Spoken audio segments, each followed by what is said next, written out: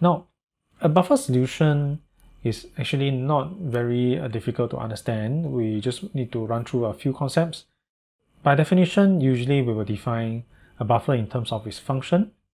Typically, we will define a buffer in this way. We will say that, okay, a buffer, it is a solution that can resist changes to pH when you add small amounts of H plus or OH minus. So typically, that's the way we define a buffer: resists changes to pH or maintains pH when you add small amounts of H plus or OH minus.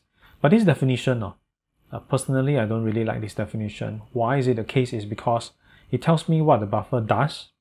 It tells me the function of the buffer, but it doesn't tell me what is inside this buffer.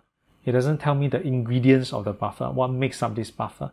So what we have to do is we have to dig in a bit deeper, because we have to understand what is going on, that inside this thing, what is inside this buffer solution that makes it resist changes to pH. So we want to be able to do that.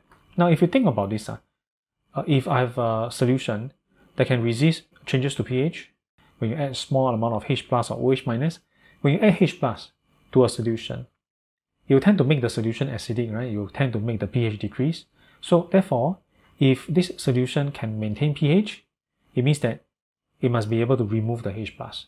So it tells me that inside this solution, I must have a base that can remove the H plus. When you add a H plus, the base will remove the H plus, so therefore it will maintain pH. So a base must be present inside this buffer solution, correct? Now, similarly, if you add OH minus, it will cause the pH of the solution to go up, correct? You make the solution more alkaline. So if this buffer solution can maintain pH when you add this OH minus, this must mean inside this buffer there's an acid. And the function of this acid is to remove OH minus. So when you add the OH minus, the acid will remove the OH minus, so therefore it will maintain the pH. So therefore, a solution that can maintain pH when you're adding H plus and OH minus, it just means that it is a mixture of an acid and base. And the job of the acid is to remove OH minus, and the job of the base is to remove H plus. So a buffer is just a mixture of acid plus base. Then makes it a lot clearer. We know what is inside this buffer. It is just an acid and base. It's something interesting is, if it is an acid and base, why don't this acid and base, they try to kill each other? Because usually acid base, they will undergo acid-base reaction with each other. Why wouldn't this acid and base try to kill each other? It's because this mixture of acid and base, it is a special mixture. It is a mixture of a conjugate acid-base pair. Example, CH3COOH and CH3COO-. Example, NH3 and NH4+. And the reason why they can coexist with each other is because when the acid undergoes acid-base reaction, it will become the conjugate partner. And when the base undergoes acid-base reaction, it will become the conjugate partner. So you always become a conversion. When I undergo acid-base reaction, I'll become you. When you undergo acid-base reaction, they will become me. So therefore, this acid and base can coexist with each other, and they will not react with each other, or they will not be able to annihilate or kill each other. Alright? So now we know that a buffer is nothing more than a mixture of a conjugate acid-base pair. It is still acid plus base, but this acid and base, they are related to each other. They are a couple. They are a conjugate acid-base pair. I think it's good to keep this in mind, rather than just remembering the function of the buffer. The formal definition of the buffer, remember, it only tells me what it does. It never tells me what is inside this buffer. So it's good to know explicitly, buffer is a mixture of a conjugate acid-base pair, acid plus base. The job of the acid is to kill OH minus. The job of the base is to kill H plus. Each one only need to do one thing. One guy settle H plus, one guy settle OH minus. So very simple. And typically when we consider buffer, we will say that, okay, there are two buffers, acidic buffer, alkaline buffer. Personally, I do not like that. I like to merge them together, but let us talk about it, then we will bring the concept together. So acidic buffer, it is a mixture of a weak acid and conjugate base. You notice, typically we will say that this is the salt of conjugate base, but please don't emphasize on salt. Focus on conjugate base. The conjugate base is more important. Alright? Don't get distracted by salt. You notice I'm only highlighting conjugate base. If I have a weak acid and conjugate base, this is an acidic buffer. And then similarly, if I consider alkaline buffer, it is a mixture of a base, weak base, and conjugate acid. The salt is not so important. The conjugate acid, it is more important. So why do we say the conjugate acid and conjugate base is important? Because if I consider example, involving acidic buffer, CH3COOH and salt of conjugate base, CH3COO- Na+. If I look at the salt, which will include CH3COO- Na+, which one is the one that is giving the buffer its property in terms of maintaining pH? It has nothing to do with Na+, because Na+ is neutral.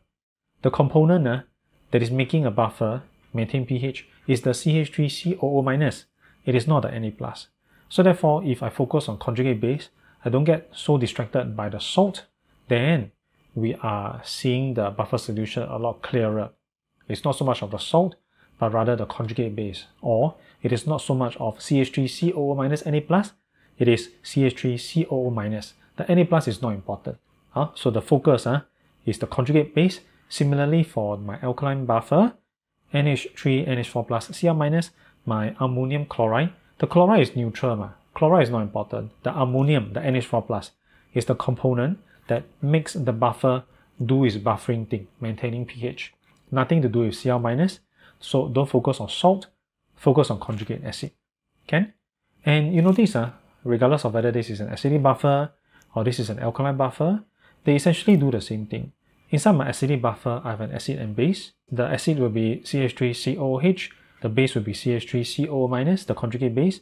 And the job of the acid is always to remove the OH-, and the job of the base is always to remove a H+. So my acidic buffer is nothing more than a conjugate acid-base pair, correct? I have an acid and a conjugate partner. Now, if I consider alkaline buffer, you notice what is inside this alkaline buffer is essentially the same. I have an acid and I have a base. The job of the acid is to remove OH- and the job of the base is to remove H+. So who is the acid? NH4+ is the acid, NH3 is the base. So in terms of the components inside my acidic buffer and the components inside my alkaline buffer, it is essentially the same thing. It will still be my conjugate acid-base pair. So eventually we want to merge this idea together. I don't really like to consider this as an acidic buffer versus alkaline buffer, and we treat them independent of each other, because acidic buffer and alkaline buffer is just nothing more than a mixture of a conjugate acid-base pair. As long as I have a conjugate acid-base pair, this guy technically I can consider this as a buffer.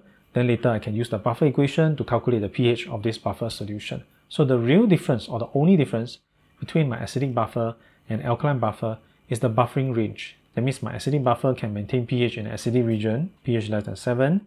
My alkaline buffer can maintain pH in the alkaline region, pH above 7. So that's the only difference, the buffering pH. But how they function in terms of the concept, in terms of the calculation and the formula, actually it will turn out to be exactly the same. So do keep this in mind. So don't treat them as separate, lump them together. It will just be a conjugate acid-base pair.